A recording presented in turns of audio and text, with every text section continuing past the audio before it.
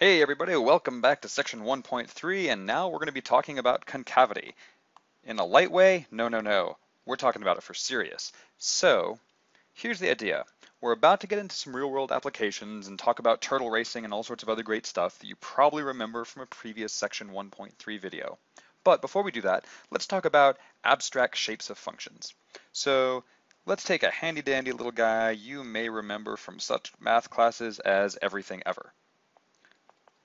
Here's a parabola, and the equation for that sucker is y equals x squared.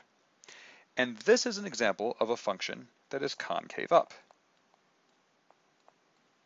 So we're going to be tossing around this idea of functions that are either concave up or concave down. And the basic idea for a function that's concave up is that it's got a sort of scoopy shape to it. Scoopy. So for example, this has the property that if you were to take a whole bunch of water and then pour it in, water. You can tell it's water because it's blue. Then it would hold water. And an example of something that's concave down, well, the easiest example is to take the exact same graph, flip it upside down, and draw that. So if you've got something that looks like this is concave down. Now right now, these are just shapes of functions, and you probably have zero idea why we would give a crap about any of this. But I promise you, it's about to become all real in a bit. So let's do an example of where a function might be concave up or concave down before we even bother with the real world thing. So you could see a function that has a more complicated shape. Maybe it looks something like this.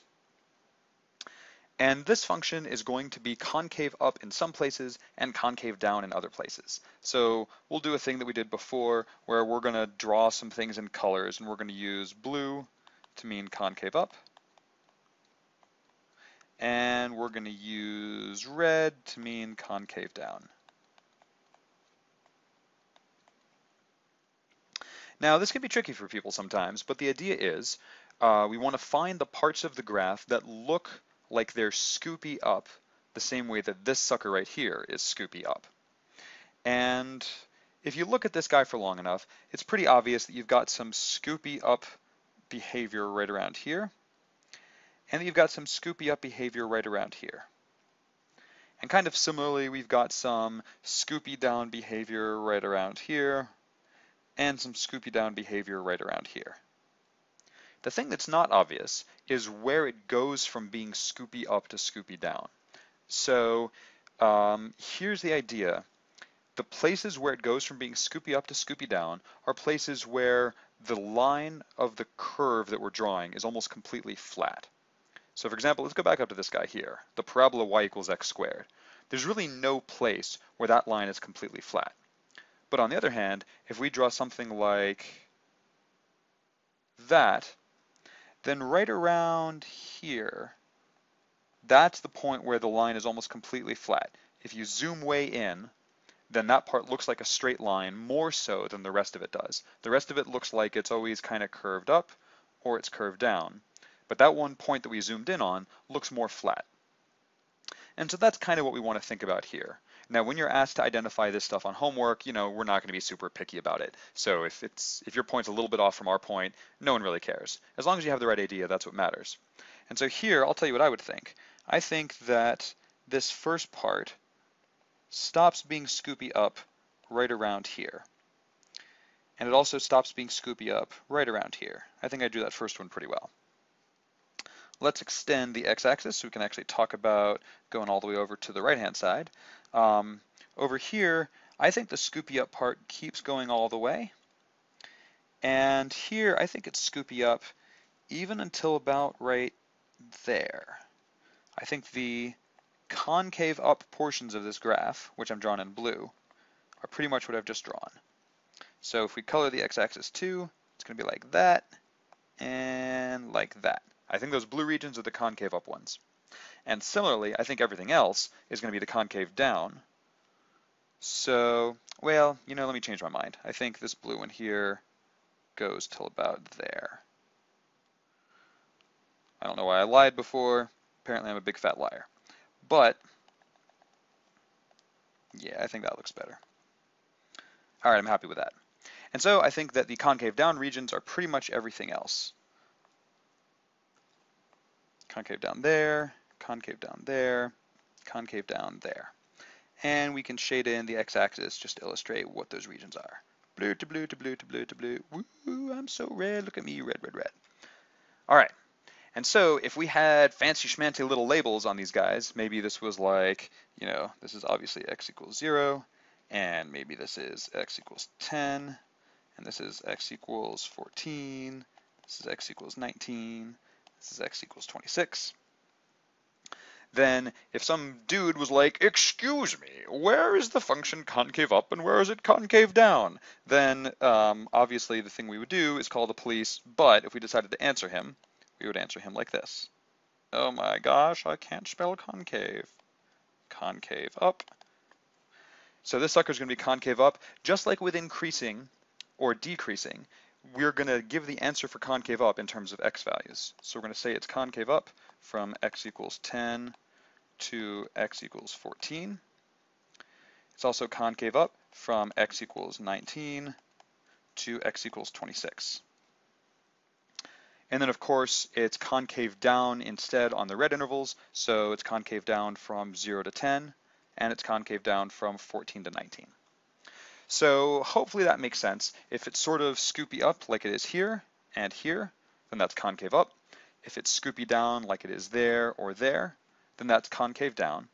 And you shouldn't confuse that with increasing or decreasing. Notice that right here, the function is increasing. Its y values are getting bigger, but it's still scoopy shaped down. It's more curved down than it is curved up. And then the same thing here. This function even starts to decrease, but for that first little bit, even while it's decreasing, it's still concave down. So whether it's concave up or concave down is a totally different question from whether it's increasing or decreasing. All right, so let's talk about some awesome real-world applications.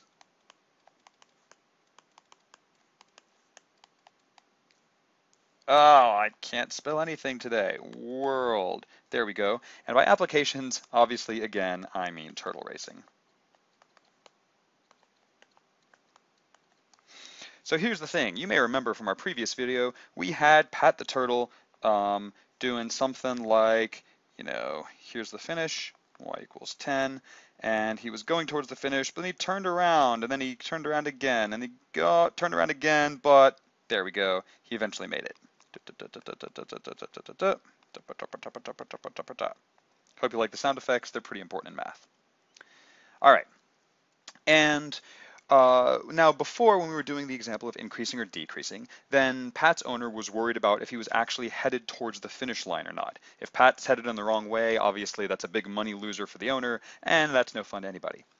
But if Pat's owner is concerned about really fine-tuning the turtle's performance, here's what he's going to worry about. He's not just going to worry about if Pat is headed in the right direction, he's going to worry about if Pat is accelerating or decelerating.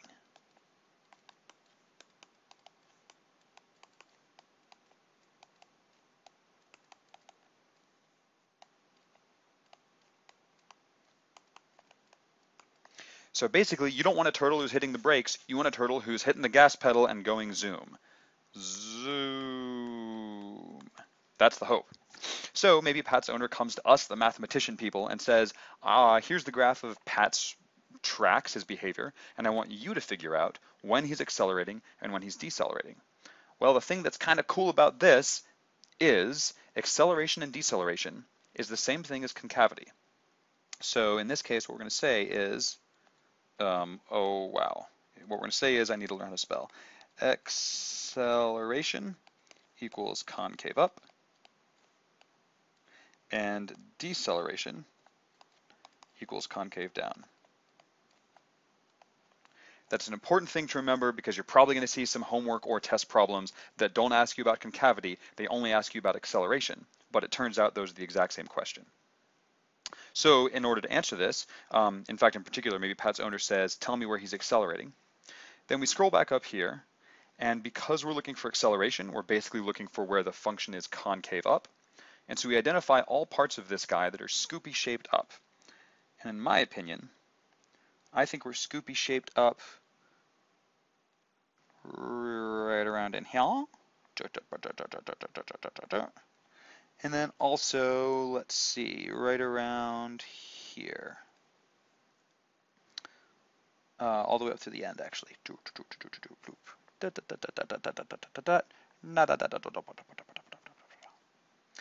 And so if we mark these with little x value things like we did before, maybe this is 0, maybe this is x equals 5, this is x equals 9, x equals 11, and x equals 20. I know these are probably different from last video, but don't give me a hard time.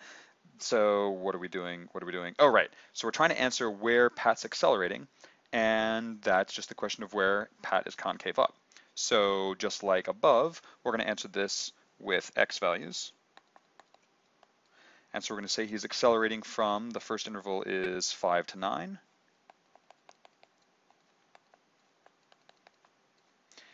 And the last guy is 11 to 20.